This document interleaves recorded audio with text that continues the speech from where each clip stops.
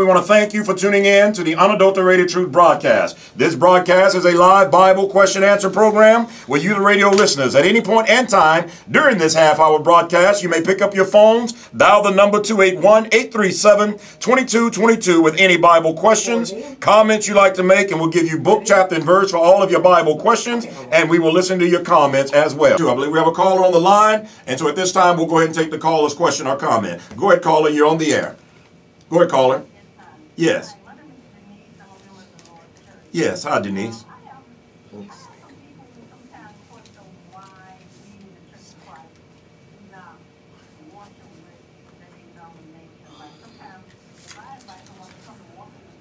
Yes. Okay. Is it going to be that? Because of the future? Right. We definitely will give you scriptures to support your question. Okay, and Miss Denise here says she's a member of the Lord's Church. For those of you who are unable to hear her question, her concern is, and she'd like to have some scriptures that she can support, that for those who come to her, who offer her to come worship at their particular denomination, and she refuses to go to be a part of their worship. Why should we, as members of the Lord's Church, not participate in worship that we don't find in the New Testament scriptures? And let's understand something. I believe there's a misconception in our world about worship. Worship is not about you and I. Let me say that. It's not about you and I feeling good. Worship is not something that's directed personally to you and I. The worship that we offer when we're talking about worship is to God. And God in His Word has given us the requirements, the rules, the commandments, the precepts on how we are to worship Him. In John chapter 4, and I want you to turn in your Bibles there, John chapter 4, Jesus in His earthly ministry, He tells His disciples that He must need go through Samaria. And the reason He must need go through Samaria is Jesus knew that there was a Samaritan woman who was there that He had to have a religious discussion with. And upon Jesus coming to Samaria, this was a group of people who, the Jews and the Samaritans during Jesus' earthly ministry, they had no dealings with each other. As a matter of fact, as we're going to see in the conversation, they actually worshiped in different locations. And so they had a different idea about the worship to the true and to the living God, which prompted the conversation between Jesus and this particular woman. And I'd like, if we could, begin the reading at verse number, just for the sake of time, verse number 11. The woman said unto him, Sir, you have nothing to draw with, and the well is deep. From whence then hast thou that living water? Are you greater than our father Jacob, which gave us the well, and drank thereof himself, and his children, and his cattle? Jesus answered and said unto her, Whosoever drinketh of this water shall thirst again. But whosoever drinketh of the water that I shall give him shall never thirst. But the water that I shall give him shall be in him a well of water, springing up into everlasting life. The woman said unto him, Sir, give me this water, that I thirst not, neither come hither to draw. Jesus said unto her, Go call your husband and come here. See, Jesus knows about her lifestyle. The woman answered and said, I have no husband. Jesus said unto her, You have said, well said, I have no husband. For you've had 5 husbands, and he whom thou hast is not your husband. In that sayest thou truly. The woman said unto him, Sir, I perceive that you're a prophet. Our fathers, now here's a religious discussion, John 4:20. She says, Our fathers worship in this mountain, and you say that in Jerusalem is the place where men ought to worship. Jesus said unto her, Woman, believe me, the hour cometh when you shall neither in this mountain nor yet at Jerusalem worship the Father. He tells us something. You worship, you know not what. He says, we know what we worship. He says, for salvation is of the Jew. But the hour cometh, and now is, when the true worshipers shall worship the Father in spirit and in truth, for the Father seeketh such to worship him. God is a spirit, and they that worship him, get this, must worship him in spirit and in truth. Now, and so we bring this subject up because there is a religious discussion between Jesus and a Samaritan woman about worship. Did the Samaritan woman worship? Yes, she did. But was her worship right toward the God and the creator of heaven? No, it was not. Jesus says very clearly she didn't know what she was worshiping. In other words, they were worshiping in one mountain, and God's people, the Jews, were worshiping in another mountain. And Jesus says that the way the Jews were worshiping was the right worship. Because in order to worship God, God is a spirit, and he must be worshiped in spirit and in truth. And so I want to make sure we understand something. Worship, again, as I said, is not about you and I determining how to worship. We must follow the commands of God in the Bible. God has given us instructions in the Bible. When it comes to New Testament worship, we must follow the pattern of the apostles' doctrine. If you and I, and see, this is really going to be our subject on how to study the Bible, how you and I know what we do as it relates to worship, how do we know what to speak according to what the Bible says, who's spoken to, when it's spoken to, who does it make reference to. We must follow the apostles' doctrine, the apostles' pattern of worship. When the church was established in Acts chapter 2, the Bible is very clear that those who obeyed, they continued steadfastly in the apostles' doctrine. Hence, therefore, when we look at the New Testament, when we look at the church being established, you will notice, and I'll just give one of the several false things that the denomination, for the most part, most denominational churches are doing, is the instruments of music. Now, now the number's 281-837-2222. Now, I want you to be able to call the number and show us in the Bible, when the church was established, the two posts, the pattern that you find the apostles taught that we are to use instruments of music made by the hands of man in the worship assembly. See, the pattern we see is they sang songs. Acts 17 is very clear that God is not worshiped. Acts 17 and 25. That God is very clear that he is not to be worshiped, nor can he be worshiped with the things that are made with hands. Amen. An instrument is made by the hands of men. Look at Acts 17:25. Just to give you the context before I toss it. Acts 17, Paul, the apostle, has gone to Athens. This is when the church has been established. Paul is a member of the Lord's church. And he is confronting some people who are setting up worship to gods, and they even set up an inscription to an unknown God. And Paul, who Paul said they ignorantly worship, he's going to declare unto them. But he, in his discourse of telling them about the unknown God and telling them about the God they don't know, which is the God of heaven that created all things, he says in verse 25, neither is he worshipped with men's hands as though he needed anything, seeing he giveth to all life and breath and all things. You see that there?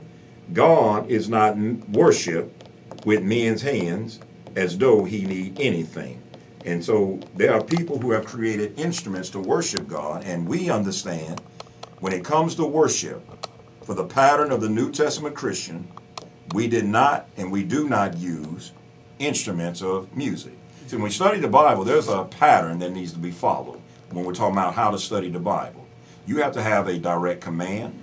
There has to be something necessarily inferred, or there needs to be an approved example. That is the hermeneutics. That is the science of interpreting scriptures.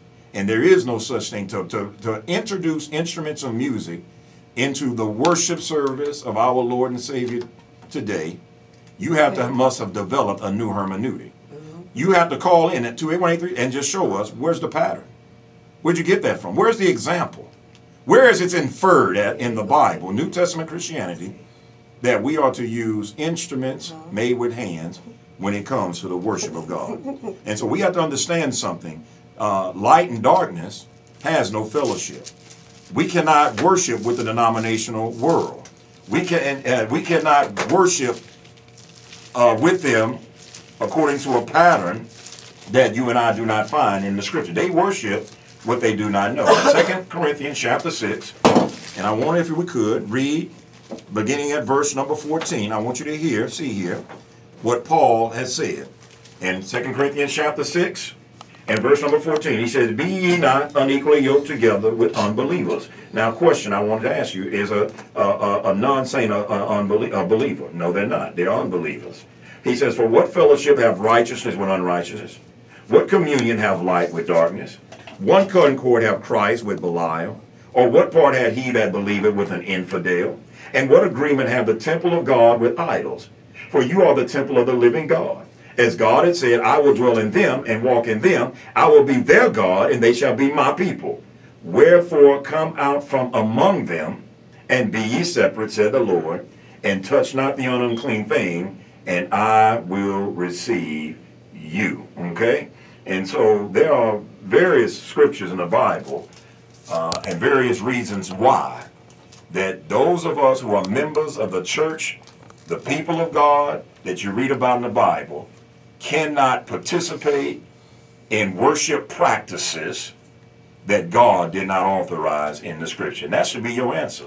And you can't be ashamed as a child of God, as a Christian, to give people that answer. You know, it's a shame to me. We got some saints of God, I'm talking members of the Lord Church, who are embarrassed about the worship practice that God has designed. You're embarrassed to tell your friends, your co-workers, that we don't have instruments of music and worship, because you're worried about being mocked or being made ashamed. But why would you do that if you understand that you're doing what the Lord has told you to do? You don't have to go and participate in their worship practices. You do what God has told you to do, and you do it with the right spirit and with the right heart, understanding that worship is about God and it's not about entertainment. 281-837-2222. Brother Javier, something you want to add to that, brother? Quickly, I believe we have another call, but before we get to the next call, I want to read a scripture our brother Polk has sent us in 1 Corinthians chapter 10, verse 21. He says, you cannot drink the cup of the Lord and the cup of devils. He says, you cannot be partakers of the Lord's table and of the table of devils. So the cup represents the spirituality, the commandments that God has given us. We cannot do that and also partake of sin. Now, you have different types of sins. You have sins when it comes to fornication, murder, lying, stealing, and that's dealing with the moral sense. The other sin is dealing with doctrine sin. Like Brother Henry just mentioned, instrumental music is not to be done in the worship practice. It was done in the Old Testament by the Levitical priesthood only, and if you were not of the Levitical priesthood, it would be a sin to do it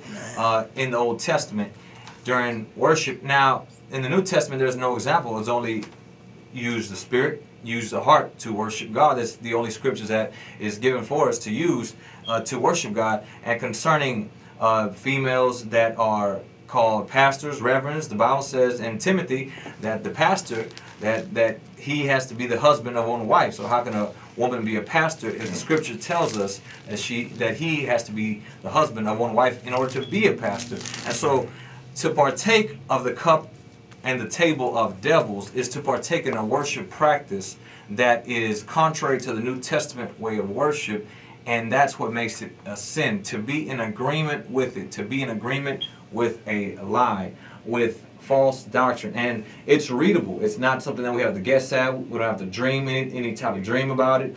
We can read the scriptures in clear, plain text. And also, if you deal with that situation, because I've dealt with it before as well, where they'll mention to you, if you come to the church where I go to, then I'll go to your church. You have to understand that the scripture says in Ephesians 4, verse 4, there's one body and one spirit, even as you are called in one hope of your calling. One Lord, one faith, one baptism. One God and Father of all, who is above all and through all and in you all. You know, and so going to denominational worship is equivalent to what the religion, the main religion in Haiti is, which is voodoo. It's the same similar thing. It's partaking of the table of devils, partaking in the cup of devils. It's the same equivalent scenario if you were to go to a witch, even as Saul went to a witch, to inquire about the things of God. And so concerning this subject, you have to explain to them with scriptures, rightly divided, and explain to them why you cannot go and worship something that is of Satan. Number calls 281-837-2222. Amen. I believe we have another caller on the line at this time. Go ahead, caller. You're on the air. Hey, this is Brother Cole from Germantown Pike Church of Christ. Yes. How you doing, Brother Cole? Pretty good. I was just wondering about, I have one question. So I've been going to my father-in-law's church, and he has people, well, women teaching, and I was trying to tell him that it's not permitted for them to teach, based on Timothy, 1 Timothy 2 and 1 Corinthians, I believe that's 14. Right. And I was just wondering, and they always try to bring up the fact that in Acts 2 and 17, Yes. so come to pass in the last days that I will pour out my spirit upon all flesh, and your sons and daughters shall prophesy, and your young men shall shall see visions, and your old men shall dream dreams. What's the difference between prophesying and teaching? Okay, let me ask you, I got a couple of questions listening to you. First thing I want to ask you, are you a member of the Church of Christ? Yes, I'm a member of Germantown Pike Church of Christ. Germantown Pike Church of Christ? Yeah. Okay, and y'all, okay, do y'all use instruments? No. Do y'all speak in tongues? No. No, okay, you're a Church of Christ. Well, you know, what's odd to me... No, this is not the church I'm talking about. I'm talking about the church that I go to with my mother-in-law. Oh, okay, so you're not talking about something that's being done in the Church of Christ? No. Okay, that's what I'm saying. I'm listening to some of the things you're saying, and it's just not adding up. Using Acts 2:17, and then saying they're teaching at the Church of Christ. So now you're talking about wrestling with a denominational individual, then somebody who's not a member of the Lord's church. That's what you're talking about? Yes. Okay, but you're a member of the Lord's church. Yes.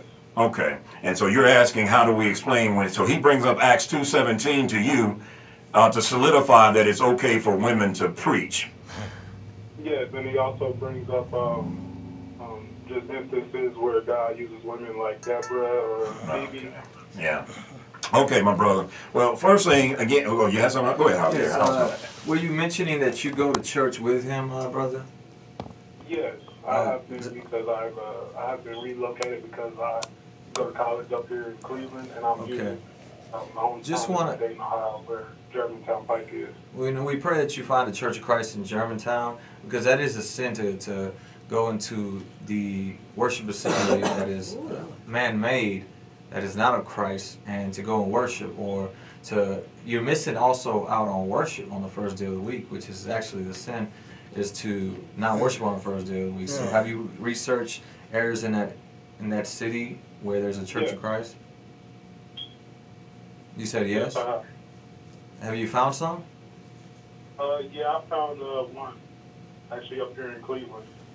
Amen. Well, we encourage you, brother, to not forsake the assembly, because that is iniquity. But concerning the question, the prophets, in the Corinthian Church of Christ, they have female prophets. But the idea is that the scripture tells us in 1 Corinthians chapter 14, in verse 34, it says, "Let your women keep silence in the churches, for it is not permitted unto them to speak, but they are commanded to be under obedience, as also says the law." We also know that Philip, he had daughters who prophesied. But the idea is that even in the Church of Christ, when they had female prophets, now they don't have them anymore in the Church of Christ, but when they did have them, they were not allowed or permitted to speak in the assembly or prophesy. Remember, the prophets in the New Testament, in the Corinthian Church of Christ, they prophesied, and then they spoke in tongue. They had men who spoke in tongue.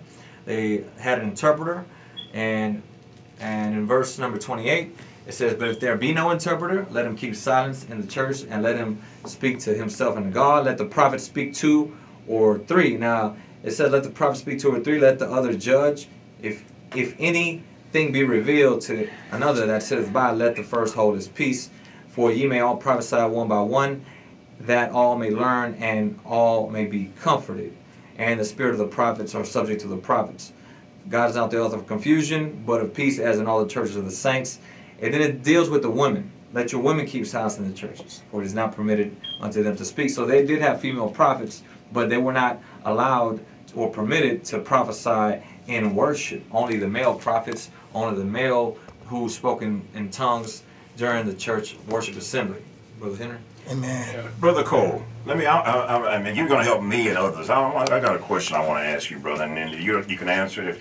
Are y'all taking the Lord's Supper every Sunday at this denominational church you're going to? No, just. Okay, brother. Are y'all? Does he teach tithe where you're going? The church you're going to? Yep. Okay, well, now, brother, this is what I want to help you with, brother. Now, Javier, he said it in a nice, and God bless his bone, but I want to help you, brother. Right, you're trying to help him. You got to help yourself, brother.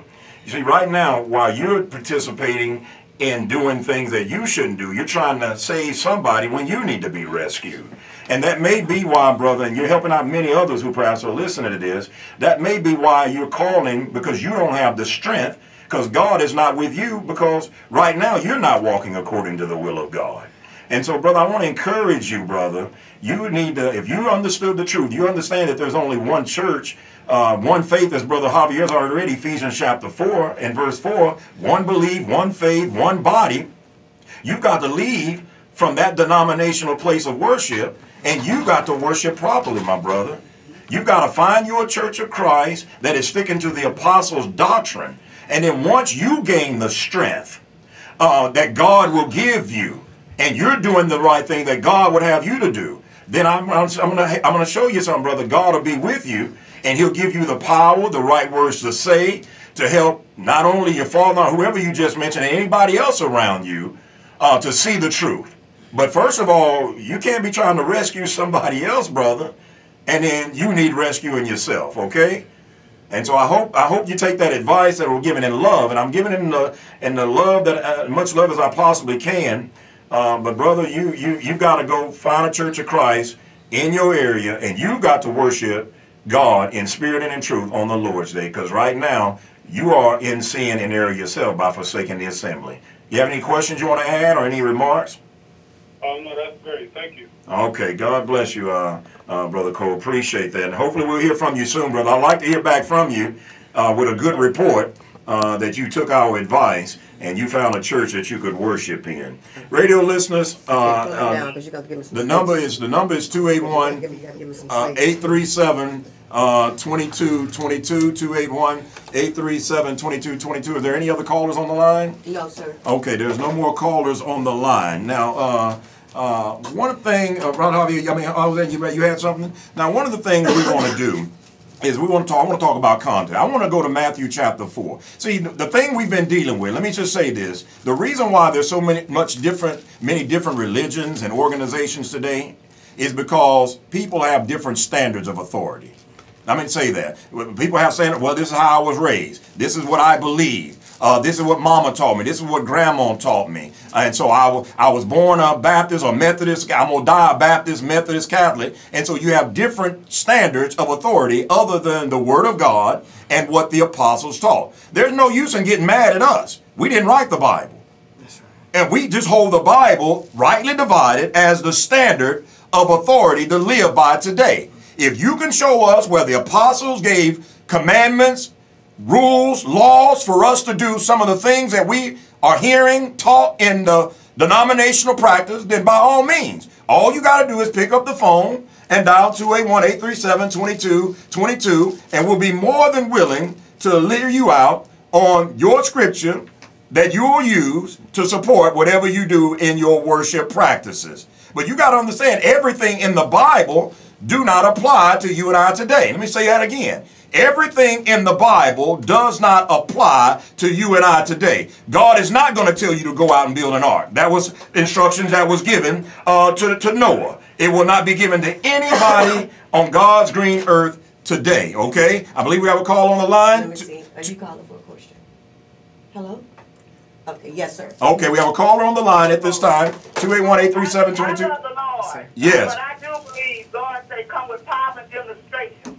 If I don't care if you're a Baptist, a Methodist, or sanctified, or what, if you don't have no power, you can't do nothing. So I rest my case. Thank you. Okay, we're glad she. Okay, now all she did was ramble on, talk on feelings, and let me say this, radio listeners. Feelings means nothing to us, and it doesn't mean anything to God. Now, she said she don't care if you're a Baptist, Methodist, and Catholic, as long as you come in the power of God. But Paul is very clear in 2 Corinthians 4 that we're not to think of men above that which is written. And so, you know, people can call with their feelings. You know, the thing about the Apostle Paul is he thought he was right. I'm going to say this. The Apostle Paul, the man who wrote the majority of the New Testament, before he became a Christian, he thought he was right in what he was doing. Having Christians persecuted, he was there at the stoning of Stephen. And so, although he felt like he was right, the truth of the matter is he was wrong. He was wrong because he misunderstood the scriptures that he had even during the time of his life, which was the Old Testament. He misunderstood them. He misapplied them, and therefore his doctrine was wrong, and he had to change based upon what Jesus had told him. In 2 Corinthians chapter 4, I want to read this because all she did was call with feelings, what she feel, and everything else. But the question is, are we become your enemy because we're telling you the truth? Now, faith comes by hearing. You talking about faith and the power of the Word of God? Faith comes by hearing, and hearing comes by the Word of God. And she had no scripture she gave, did she? Not one. All she had was feelings. But nonetheless, the Bible says in 1 Corinthians 4, and the verse I want to read into our hearing is, and this is given by the Apostle Paul himself. 2 Corinthians, I believe the chapter, matter of fact, it's 1 Corinthians I want, forgive me. 1 Corinthians chapter 4, I believe that's what I want here. I'm going to look at, or is it 2 Corinthians chapter 4 and verse number 17. I know that's what I want. This is what he said. I'm going to start with verse 6. 1 Corinthians 4 and 6. And these things, brethren, I have in a figure transferred to myself and to Apollos for your sakes, that you might learn in us. Now look what Paul said. Not to think of men above that which is written, and that no one of you be puffed up for one against another. Now she said, I don't care if you're a Baptist, Methodist, whatever you is. Now my question is, do you find anybody in the Bible call themselves a Baptist, a Methodist, a Presbyterian, a Pentecostal? Now 281-837-2222. Call in and show us where you saw anybody from the time Jesus went into heaven and sat down at the right hand of God, calling themselves any, I don't care what you are, a Baptist, Methodist, Presbyterian, that long as you work in the power of God. See, what I want you to understand, radio listeners, is more than what just come out of your mouth. See, people can say the right thing, but if God is not with you, there is nothing you can do to help somebody else. In Acts chapter 19, and I'm about to be done. We're about to wrap up time. See, it's more than just words coming. I know there are a lot of you who say, oh, I love Jesus. And a lot of you are doing many wonderful works. And Jesus said that's going to happen. He said, on that day, many say, Lord, did we not prophesy in your name? In your name do many wonderful works. In your name cast out many demons. And he's going to profess unto them, I never knew you. He's going to profess, depart from me, you workers of iniquity. And that's lawlessness. You had no power. You had no authority. You had no motive. The thing you were doing, you were doing it wrongly. He's going to say, depart from me, you workers of iniquity. He says, I never knew you. Why? Because God is not with them. And so it's more than just saying words. Is God with you when you say the words? In Acts chapter 19, real quickly, I'm going to look at verse number 13. The Bible said, then certain of the vagabond Jews, exorcists, took upon them to call over them which had evil spirits the name of the Lord Jesus, saying, we adjure you by Jesus whom Paul preaches. You see that? They'd heard what Paul preached. They knew what Paul preached. They knew the power that Paul had through God to be able to cast out demons. Paul was an apostle of God. So they're saying the right words. But look what happened. And there were 7 sons of one Sceva, a Jew, a chief of the priests, which did so. And the evil spirit answered and said, Jesus I know, Paul I know, but who are you? Now based on what that lady said, oh, just know you come in the power of God's word. That's what she said. Well, they're coming in the power of God's word. They're using God's word. They're saying the Jesus who Paul preached. Let's see if they helped anybody. Let's see what happened. And the man in whom the evil spirit was leaped on them, and he overcame them and prevailed against them, so that they fled out of the house naked and wounded. And this was known to all the Jews and Greeks also dwelling at Ephesus, and fear fell on them all, and the name of the Lord Jesus was magnified. My friend, we must stick with the scriptures, rightly divided. We want to lead the faithful saints of God with Romans 16 and 16. The churches of Christ salute you.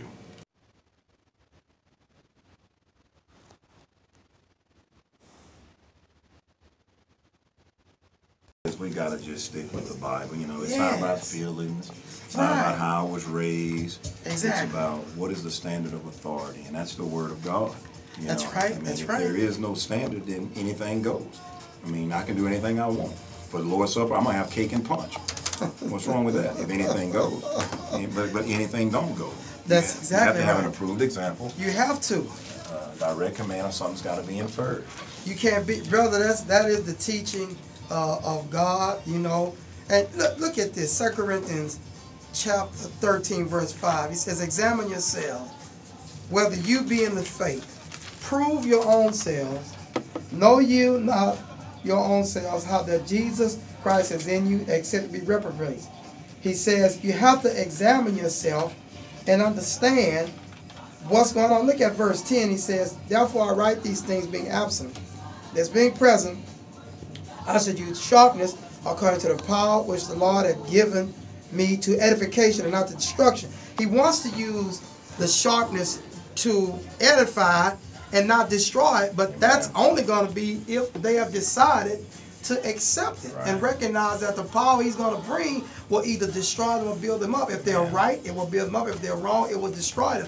And this is the idea, and this is what the lady said, power, correct word, but what she misapplied is it doesn't matter where you come from, you've got power. But you read the perfect scripture, Acts chapter 19. And those guys are exorcists. That means that you can't be something that you never was and be called that. That's what they used to be. But because God has transferred his power from the Jewish system to Christianity only, they found out even by using the exact words of the Bible or Paul or what Jesus said at that time spoke, they found out it would not have an effect because the demon says, I don't know you. I know Jesus. See, I know that's authority. I know Paul. But who are you? And see, the key is that if you go up to a criminal and you don't have on a uniform, saying you're a policeman, he's going to fire upon you. When you are the police and you hold up a badge or something, he's going to think twice about it without you. He say, okay, man, if I kill this guy, it's capital murder, I'm going down.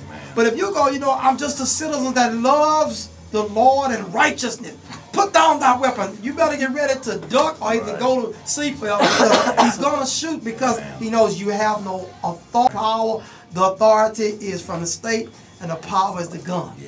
See, he knows that. See, our authority is from Christ and the power is the Spirit as well. That's how we know, and Paul knew in Acts 19, those precious 12 souls were not saved because the speech they gave was about John baptism. And Paul knows, okay, I know about John baptism.